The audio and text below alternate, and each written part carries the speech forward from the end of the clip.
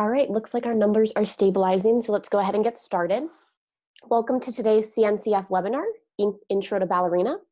I'm Caitlin Barnard, Marketing Manager at CNCF, and I'd like to thank everyone for joining us today, as well as today's presenter, Paul Fremantle, CTO and co-founder of WSO2. So just a few housekeeping items before we get started. During the webinar, you're not able to talk as an attendee, so there's a Q&A box at the bottom of your screen. So please feel free to drop any of your questions in there and we'll get to as many as we can at the end. This session is also being recorded and will be sent out afterwards along with the slides and link to the presentation. So with that, I'll hand it over to Paul to kick off today's presentation. Thank you very much, Caitlin. Hi, everybody. Thanks for taking the time to join us for this webinar. So the presentation is actually mainly going to be a live demo. Hopefully that will all work. But before I jump into that, I just want to spend about 3 minutes just explaining why we built a language, which is obviously a question a lot of people ask.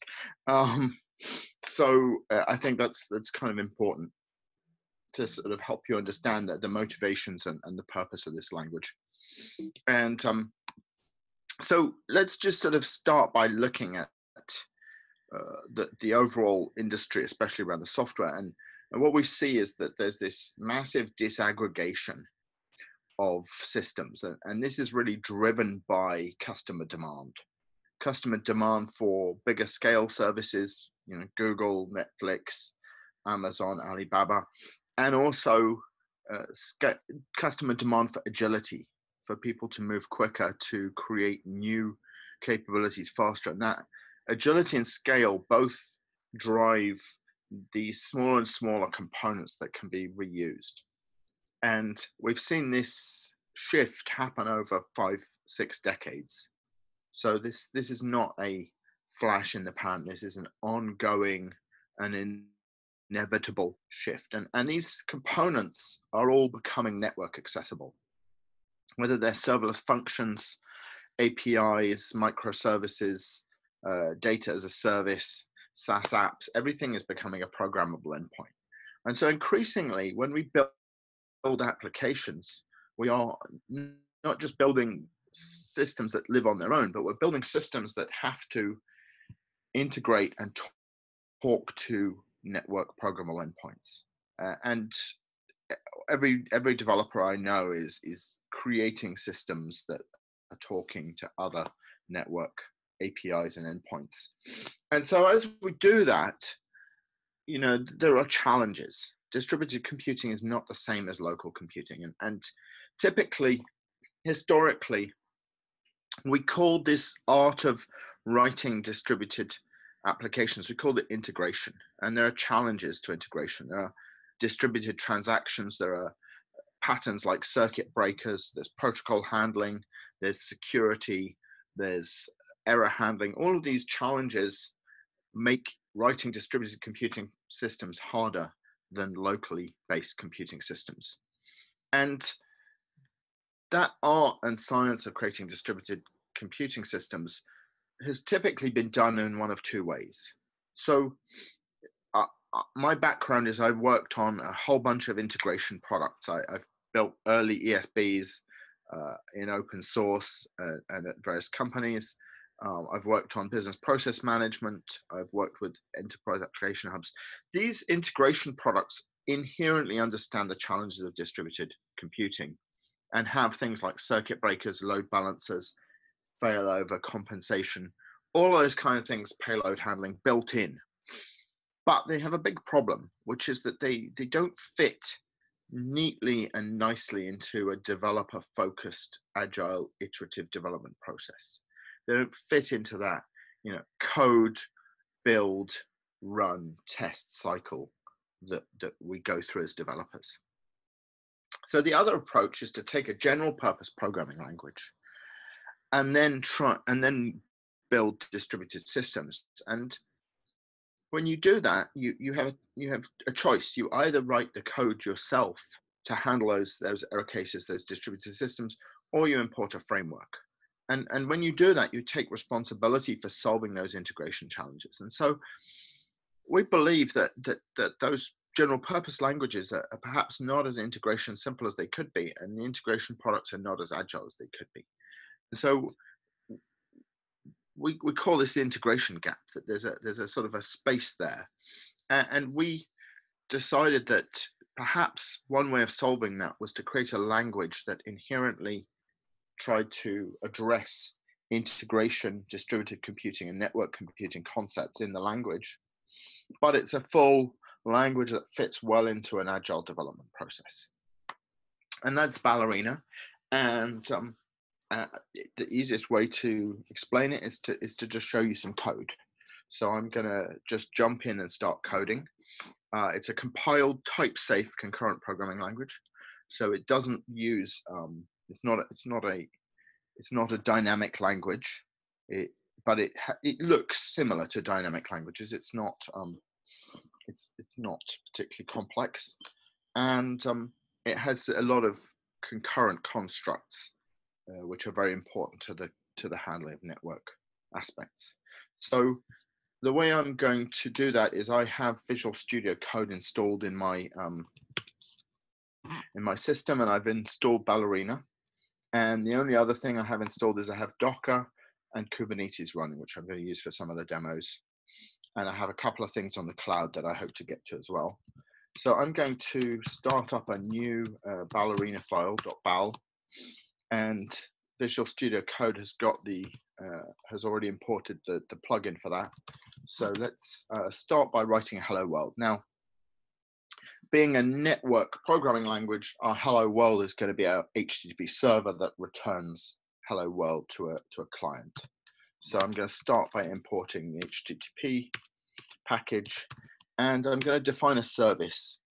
And in Ballerina, services are first-class constructs. So in most languages, there's just one entry point, which is main. And then if you want to build a network server, you have to use some library or package that knows that you start up in main, and then you go and start some listener and a thread pool and everything else.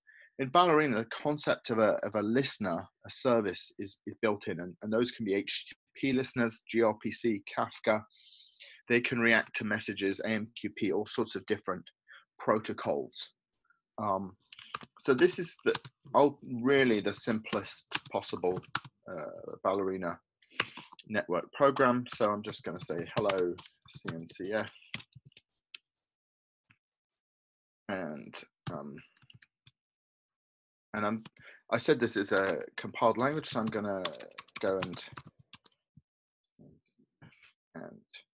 compile it. So there's a Ballerina command, and I'm going to build that demo.bal, and that's going to create a balx, and I'm going to just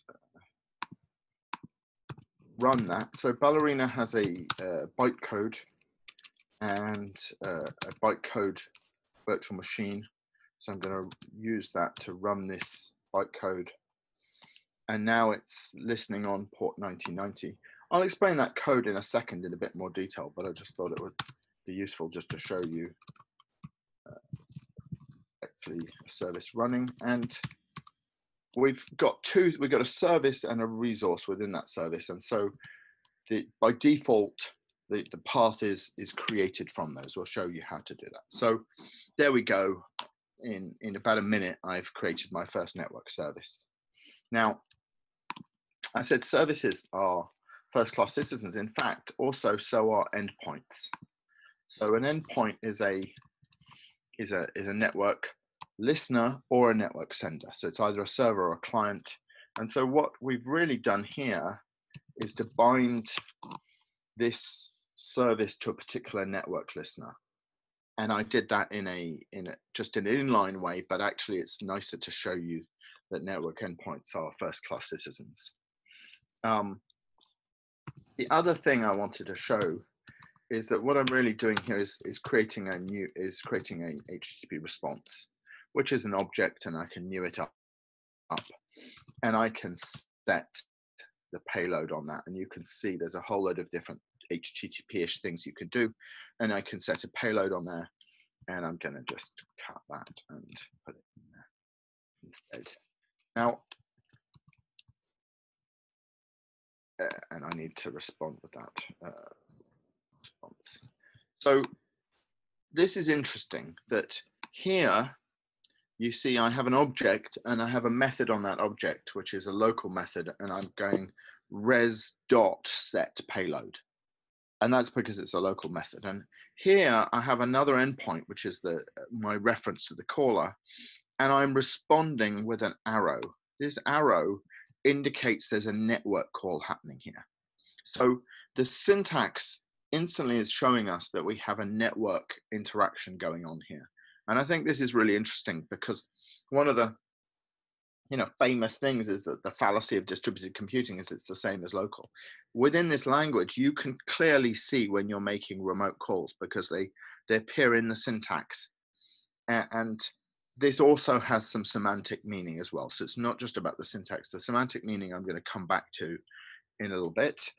And then this underscore equal. So every function that returns a value, you have to deal with the return, even if you just say, I don't want to deal with it. So in this case, this is the server responding back to the caller. If there's an error at that point, then there's not much we can do apart from log it because we've already lost the connection from the client. So in this case, I am going to just drop it. So there we go.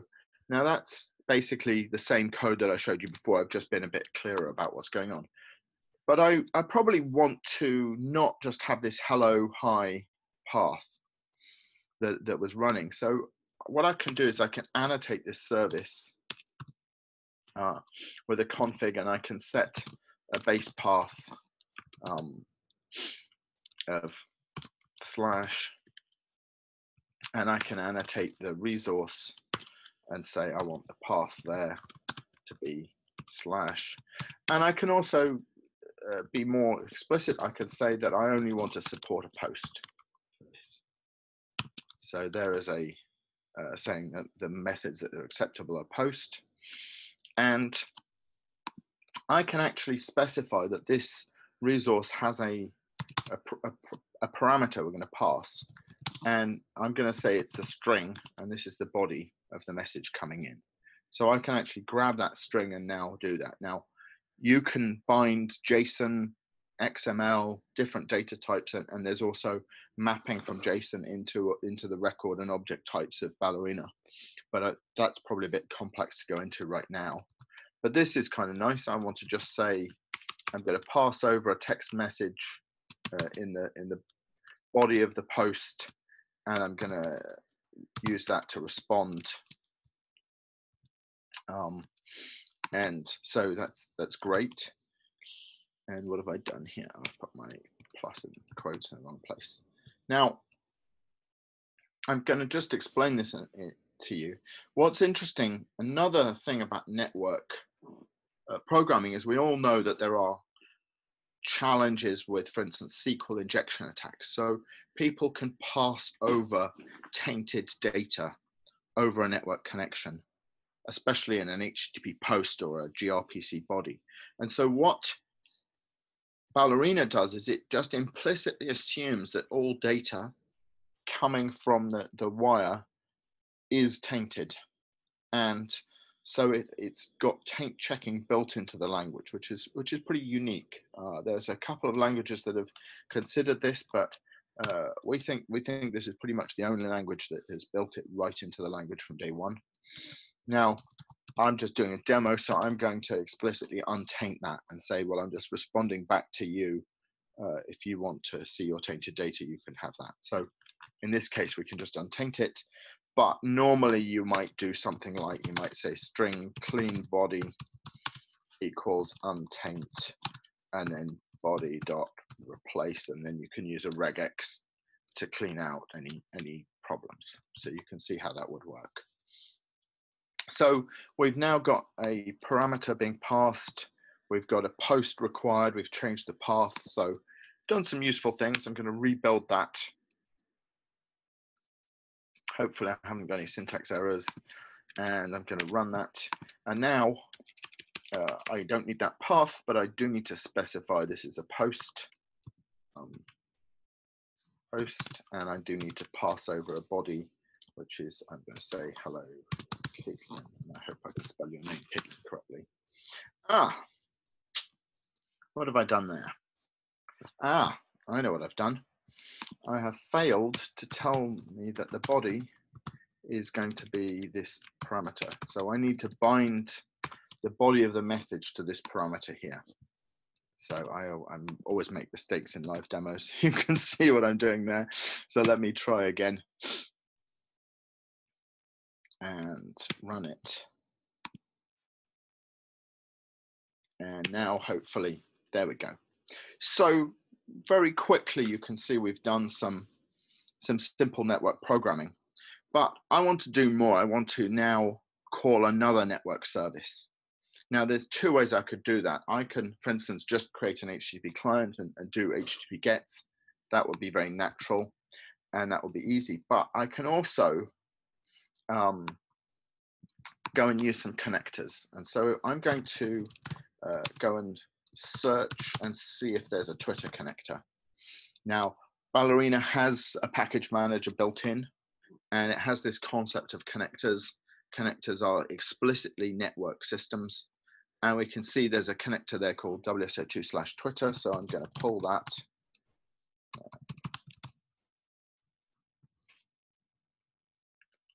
And it's going to download it. And there's a slight problem with my terminal in there, but anyway, there we go. And so now I'm going to import WSO2/Twitter, and I'm going to create a new endpoint, which is the Twitter endpoint that I'm going to call. So this is going to be a Twitter client, and I'm going to call it Twitter. And I need to configure a whole bunch of secrets and stuff to talk to that. So you can't talk to Twitter without having some OAuth 2 secrets and so forth. So rather than waste your time typing them, I'm going to I have a snippet of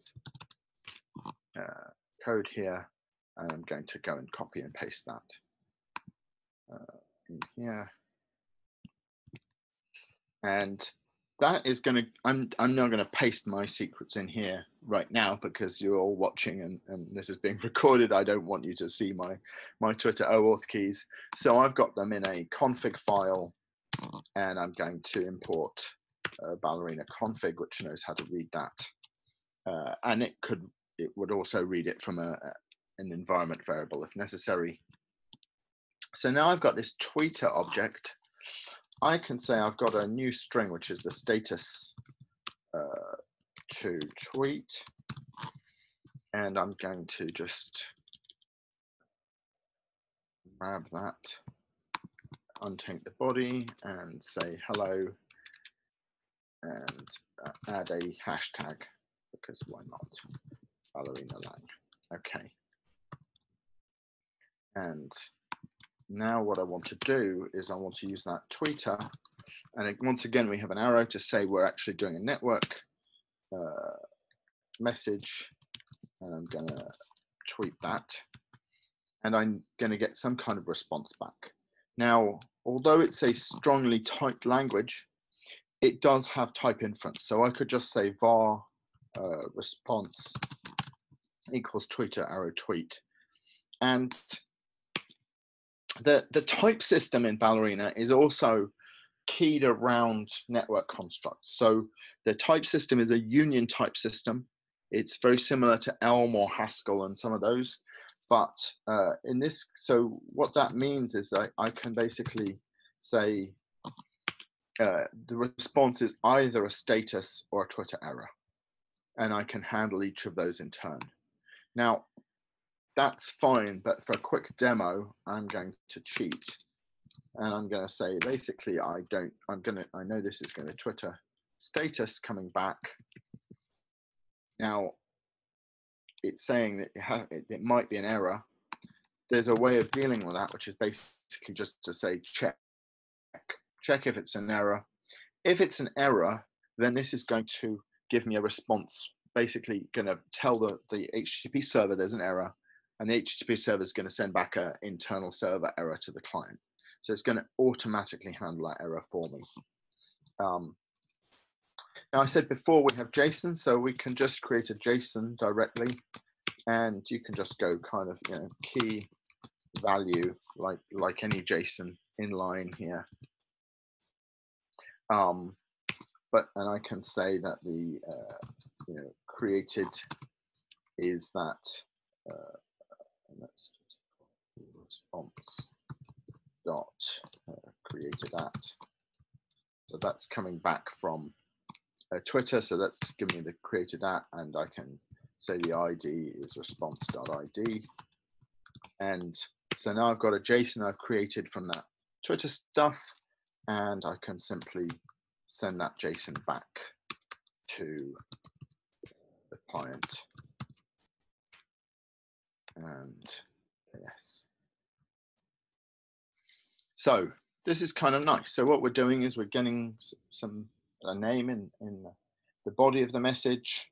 We're untainting it, adding Ballerina lang to it, tweeting that status, and then getting the response back and responding back to the client with that new JSON that we've created. So let's just build that. Now this time when I run it, I do need to pass over some config. So I need to pass over my Twitter, and it's stored in TOML, which is a bit like YAML, but slightly nicer. So there we go. And now I'm going to say CNCF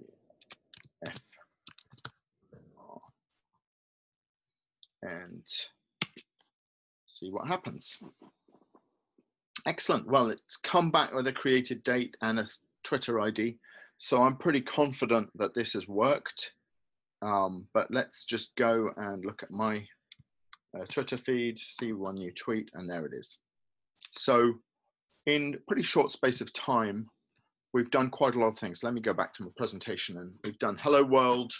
So the caller did a GET request and we got hello world back.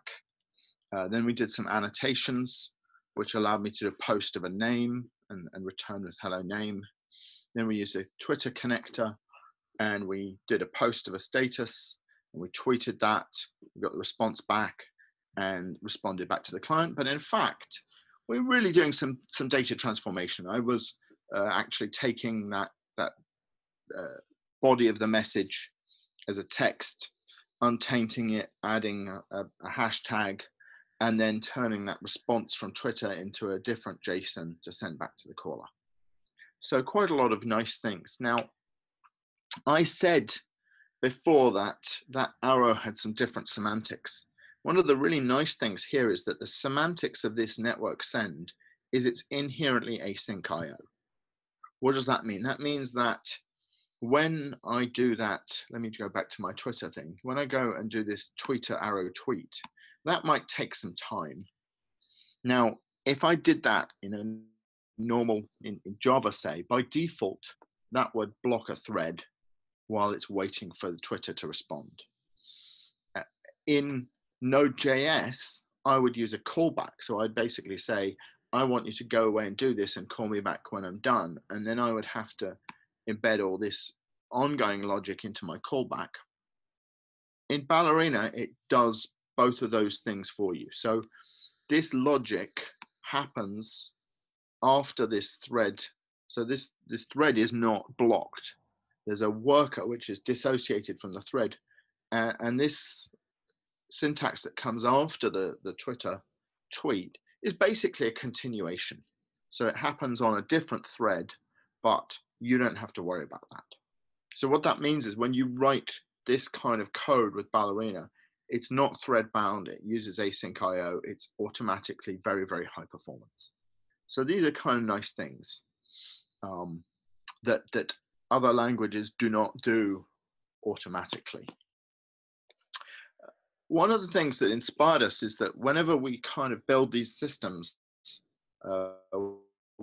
for our customers or for ourselves, we always end up drawing sequence diagrams. The bit of UML that I think is most useful to capture these kind of interactions.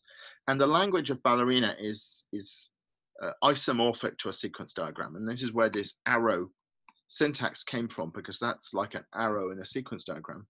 And if I go look at this little icon in the corner, it says Ballerina show diagram. I click on that, it's going to show me that sequence diagram. Let me just enlarge that for you so you can see.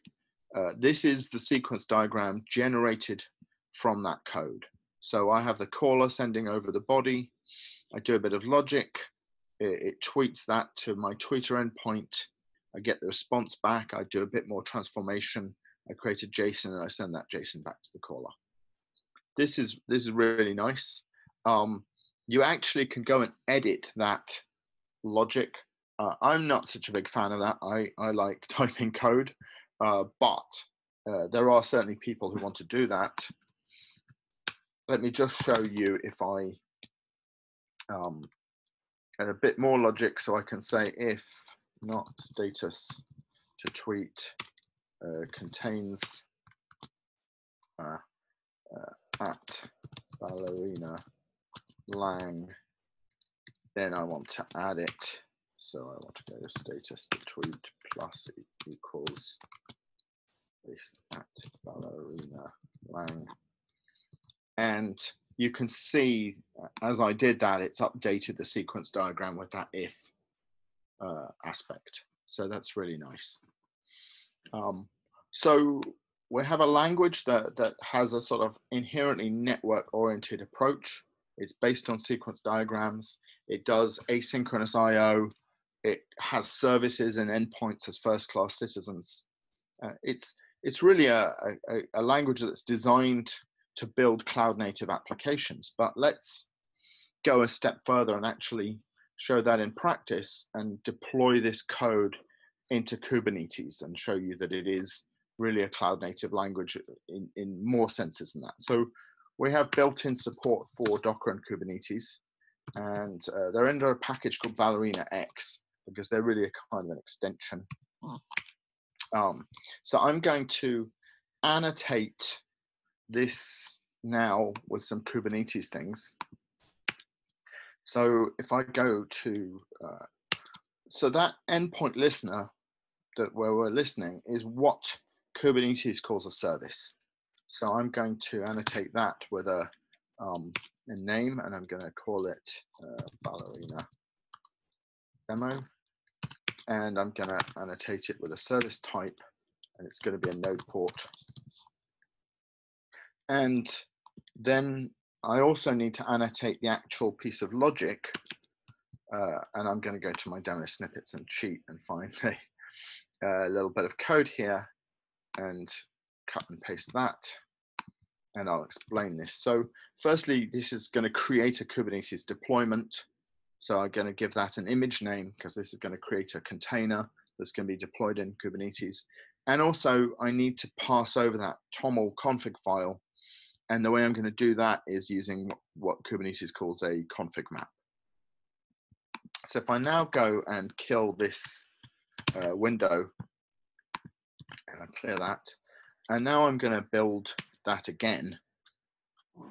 And what it's done, let me just enlarge that window. It's actually, sorry, the screen doesn't show very well in VS Code, but basically it's actually building the Docker container, the Docker file, and it's building all the YAML for Kubernetes. So it's doing all of that for me, just from those simple annotations. And it now says, if you want to deploy this, you've got two choices, because it's actually not just built the Kubernetes YAML, it's also built a Helm chart for your app. So you can either do a kubectl apply to add this, or you can do a Helm install. So let me just show you. Let me enlarge this command window a little bit more so you can see what's going on. And I'm going to do kubectl get all. Now I said I've got Kubernetes running here. It's running as part of Docker. It's really nice. So makes it really super easy. So I've got nothing running. I'm going to do a kubectl apply -f, and it's all in the Kubernetes directory. Now let me just tree that so you can see it has created Helm charts, and it's created the config map deployment and service YAMLs for Kubernetes, and it's created the Docker file. So it's done all of that for me. And now I can do kubectl get all again.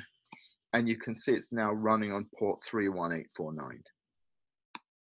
So if I go back over here and I curl, now I have to be careful because Twitter won't let me tweet the same tweet twice in a short space of time. So I'm going to say, hi CNCF fans, and change this port to whatever that was. Let me do it one more time. 31849.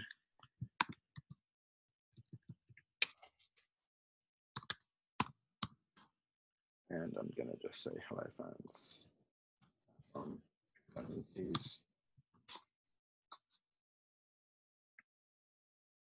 And tweet it again. So let's go look at my Twitter feed and see how we're doing. I'll reload that. And there we go. So I've now deployed that code in Kubernetes. I'm pretty happy with that. So we've done some Twitter stuff. I've done it in Kubernetes. I'm going to stop showing you demo stuff now because I think that's probably enough for the webinar. I'm just going to talk through a few other things that you can do. One of the patterns that's very common in building distributed systems is something called a circuit breaker. So for instance, suppose I want to, instead of me writing the status, I want to go and grab a quote from Homer Simpson, and then I want to tweet that quote. Now, suppose that Homer Simpson quote service goes down. What typically happens in a distributed system is that these servers that are trying to call another server, they retry. They expect failure and they retry. So you expect that remote services might go down, and when they do, you retry them. The problem with that is that if that Homer Simpson quote service goes down, and now I have a whole cluster of servers trying it, they're all retrying it. The minute it comes back up, it's going to be hammered, and it's going to go down again instantly. So the circuit breaker pattern basically says that if that service goes down, I'm going to give it time to recover before sending requests to it again. And that's a circuit breaker. Let me just quickly show you what that looks like. So if I 2.0, and this is very similar code to what we've just seen. It's got the same tweeter, it's got the same listener. Here's my Homer Simpson quote service, and I have a circuit breaker that basically says I have a rolling window of 10 seconds, and every second I'm going to have a bucket, and if I get any failures at all, I'm going to give it 3 seconds to back off before coming back. And I'm going to treat a 1 second delay as being that the service is down. So in this model, it's really, really easy, and I can show you the sequence diagram for that.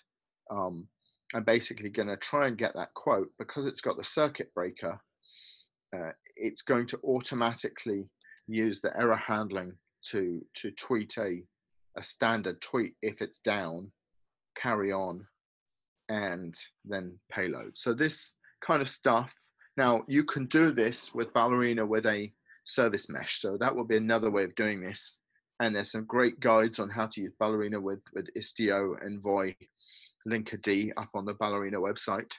But if you just want a circuit breaker, you don't necessarily want to install a whole service mesh to do that. And so circuit breakers are built in. Another thing that's really important in a cloud native environment is observability. So out of the box, Ballerina supports open tracing. So you just have to configure it to point at your Jaeger or Zipkin install, and it will generate these kind of charts. There's no coding required to do that. Again, out of the box, it has Prometheus and Grafana support. So It will produce metrics on how many requests there are, how many errors, how many things are in progress. All of that kind of metrics will come straight out of the box. And it also works with other observability services like Honeycomb and Humio. And there's some very good webinars out there about that. And, you know, it works with ELK. Admittedly, that's just a question of getting the logs in the right place, but there's some nice documentation on how to work with ELK. So, you know, is it agile? I think, you know, I've been through 3 or 4 code build test cycles while we've been speaking on this webinar. So I think you can see it fits well into an agile programming model, but the fact that it's got all those network concepts built into the language also makes it really, really effective for integration and distributed computing. I'm just going to show you some continuous stuff. So if I go over here, I have a CodeFresh console. CodeFresh is like Travis. It's an automated build system on the web. And what I'm going to do is I'm going to go and I have a repository here on my machine with a bit of Ballerina code in it. And I'm going to just edit the test hello service. So this is a kind of hello world, just like you've seen. It has a Docker config in it this time, and it says hello world. And that's the current thing. I'm going to go hello CNCF. And I'm going to save that. And now just go back to my terminal, and I'm going to do let's see if I've got it up in my history. There we are. I'm going to git add and put a comment here. So I'm checking that into Git. CodeFresh is linked to my GitHub account. So that is going to automatically fire off a build. So if I go back to CodeFresh, we can go and see that there's a build now running. Well, it's pending. So I'll show you that in a second. Let me just show you what's happening. So I have a Kubernetes cluster running in Google Cloud Platform, and that's got a service which has got my, let me go look at the services, has got that Ballerina code running. And if I go click on it, it says hello world, because that's the old version. CodeFresh is going to go through a little build process that's going to clone that repository, build the service, test it, build the image, push the image, and deploy it all to Kubernetes cluster. And this is all configured. Let me just quickly show you. This is all configured off a CodeFresh YAML, which has those steps in it. So if I go in and kill that Ballerina window, so you can see those steps that I just showed you in the CodeFresh window are the package it, which basically does Ballerina build, btest, run the test, so Ballerina test, create the image, push the image, and deploy to the cluster. So let's go and see how that's doing. Pretty well. We've cloned it, we've run the tests, they're all working. Let me show you. So the tests have run. Ballerina has its own built-in unit test system, which is really nice. And this is not doing a local test, this is doing a genuine network test. So this is doing starting up the server and doing an HTTP call to it. So it's a proper network unit test. It's just building that Docker image. It's built it, it's pushing it out to the Google Cloud Docker Hub. And it's going to now deploy it to the Google GK cluster. Let's see how that does. And it now says it's done. So if I go back to that service and reload it. Okay, hold on. Maybe it's not done. Oh no, it's not done. Good old live demos. So I'm just waiting. No, okay, now it's done. Let's go and see. Successfully ran freestyle step, deployed to Google cluster, and the some reason it's not updated it. I do not know why it's not done that. It's the curse of a live demo. I'm going to come back to that in a minute. Sorry about that, guys. So as you can see, it fits nicely into a continuous thing. It has built-in support for gRPC and protobuf. So you just write Ballerina code and it generates the protobuf for you. So it makes it super easy to write those kind of network services. It has built-in support for Swagger, if you know what that is. That's a HTTP RESTful description language. You can just say, give me a Swagger for this Ballerina program, and it does that. You don't have to do any annotations. You can if you want. It has a full async model as well. So I said that it's doing the async under the covers. If you want to do your own async, then you can basically, there's futures and starts. There's a very powerful concurrency model based on workers and messages across channels. So, you know, we have built-in package management. We have type checking during compilation. We have a union type system that mirrors network messages clearly and supports things like XML and JSON. As you can see, a very nice editing facility in VS Code and also in IntelliJ. Built-in unit testing integrations with Test Arena. And I hope you like it. That's basically my demo. Everything I demoed is in a set of guides on Ballerina.io called Ballerina by Guide. Those are the versions I used. And so to summarize, you know, we have a language here that's really designed to help you write the glue logic between microservices, APIs, SaaS apps, and different types of network endpoint.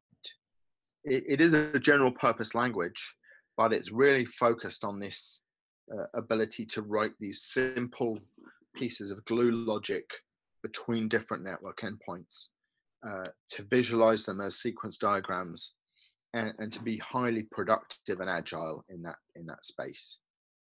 And I talked about a whole set of capabilities, CI/CD, union types. I didn't go into the worker model and concurrency model, but it's very simple and very powerful. I didn't talk about things like lambdas, versioning, which is built in, all sorts of other capabilities that it has. It has, for instance, some capabilities to do long-running workflows and do checkpointing. There's the ability to do stream processing. There's all sorts of nice stuff in there. So I really encourage you to find out more. Any of you who happen to be in the UK, and I know that's we're a global audience today, so I'm being a bit parochial, but I'm based in the UK, and I'm going to be talking at a Ballerina Day in London on November 15th. So please sign up. That's a free registration. And most of all, I'd really love to see, you know, people here get involved, you know. So it's an open source project. Pull requests are most welcome. It's under the Apache license. There's a great website, Ballerina.io. We're very active on Stack Overflow. There's a Slack channel where we're also very active. So please get involved. You know, there's multiple ways of contributing. You can help us improve the syntax and the semantics of the language. That's still being tweaked. We're not quite 1.0 yet. You can write new connectors for different endpoints. You can help integrate it into different runtimes. We'd love to add a pivotal Cloud Foundry plugin alongside the Docker and Kubernetes. So there's a whole bunch of things that we'd love contribution on. Or you can just tell us what you think and get involved that way. And one of the kind of questions people might ask is, you know, what stage is this language at? So we're not completely language locked on the syntax. So we are still doing the syntax, but it's pretty robust. We do automated performance tests with every release. We do long running tests, and there are people using this in production already. So it's a funny sort of situation where it's stable to write code in, but at some point you might have to port that code over to 1.0 when we finally lock the language. So I hope that's been useful, and I really want to thank everyone for taking the time, and I hope we've got a bit of time for Q&A. spent slightly more time than I wanted, but I think we still got 10 minutes for Q&A, so that should be good. Awesome. Thanks, Paul, for the great presentation. And we do have a few minutes now for questions. So just a reminder, if you have questions that you'd like to ask, please drop them in the Q&A tab at the bottom of your screen, and we'll get to as many as we have time for. Brilliant. All right. So our first question is, what are the advantages of using Ballerina over a cloud integration SaaS like MuleSoft? That's a really interesting question. So I think the cloud integration toolkits like MuleSoft and Delboomi, SnapLogic are really good if you are a what they call a citizen integrator. So a citizen integrator is someone who's trying to integrate their own stuff. You're a business guy. You understand the business and you want a simple drag and drop approach. And as you know, and I have no problem with that. I think that's really useful. But I think if you're a developer trying to do that integration, those kind of drag and drop environments and those which are fundamentally managed by a DSL in the background, a domain specific language, are really painful. You know, I think developers like real programming languages. And for example, you know, when you come to do one of those things like a string manipulation in one of those toolkits, you end up actually, the language doesn't just support general purpose stuff. You end up saying, okay, now I'm going to drop into JavaScript, or I'm going to drop into a different model. Sometimes you need X path, sometimes you need JSON path. So you have all these kind of constructs that help you do everyday things. But as soon as you do that, you're now in two different worlds. You're in the DSL that's doing the overall flow, and then you're in JavaScript to handle your bit of logic. And Ballerina doesn't have that divide. You're just in a language. It's a full programming language. You get a graphical view, but as a programmer, you can write code, but you don't have to spend so much of your time worrying about connectors, network handling, circuit breakers, JSON transformation, and so forth, because the code understands those things inherently.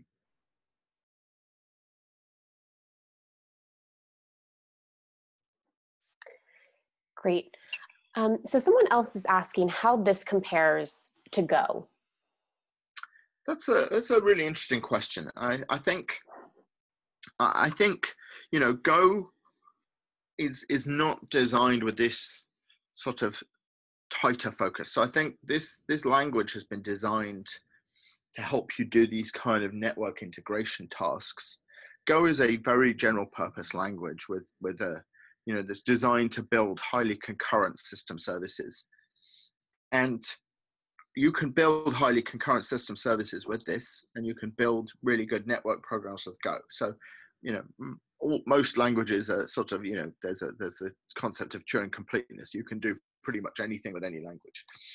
I think Go doesn't inherently address these network challenges.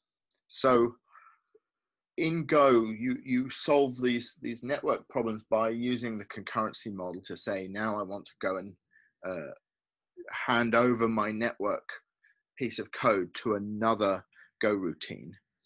In Ballerina, that's implicit. Every time you call a network service with that arrow, you're implicitly dealing with it asynchronously with another with a separate piece of worker logic that's under the covers.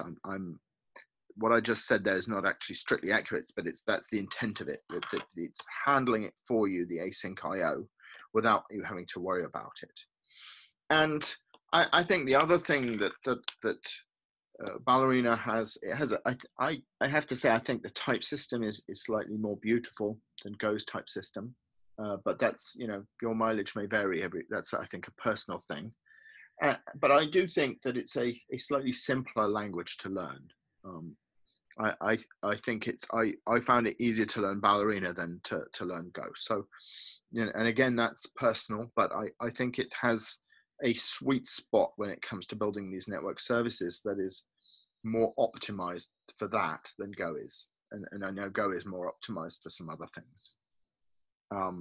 And if I wanted to be slightly snarky, and I'm only joking here, so please don't take offense. I think the other thing I'd say is that we built our package management in from day one. So there's been no arguments about how to do package management in Ballerina. But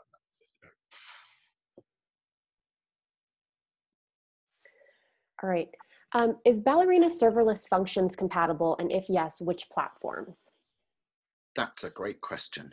Yes, it is. And there's already support for Ballerina functions in Kubeless and in OpenWhisk. And I know that the Ballerina team and some other teams are working on getting serverless support into other frameworks as well. But those are the two I know about already that already are shipping Ballerina support. So that's Kubeless and OpenWhisk. Awesome. Are there any types of cloud workloads that you would personally not recommend using Ballerina for?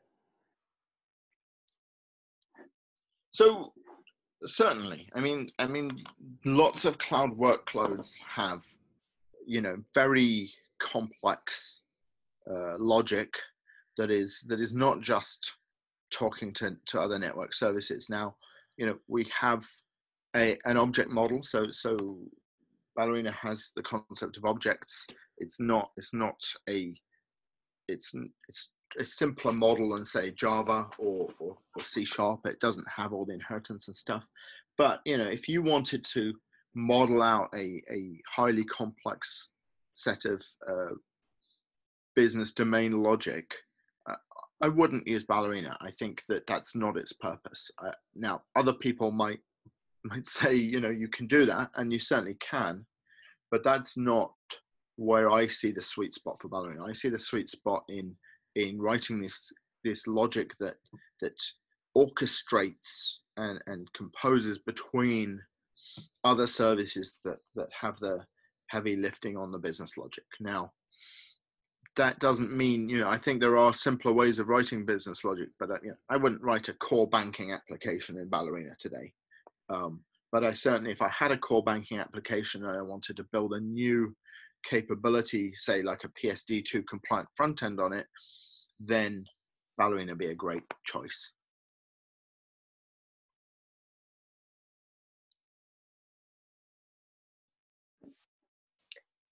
All right, looks like we are at the end of our questions for today. If anyone else has any, feel free to drop them in now.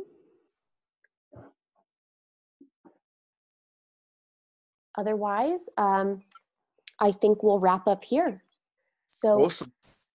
Thank you very much, Caitlin, and thank you, everyone. Yeah, thank you, Paul. Thanks so much for joining us today. And just a reminder, the webinar recording and slides will be online later today. You'll receive an email with those links. And we look forward to seeing everyone at a future CNCF webinar. Have a great day.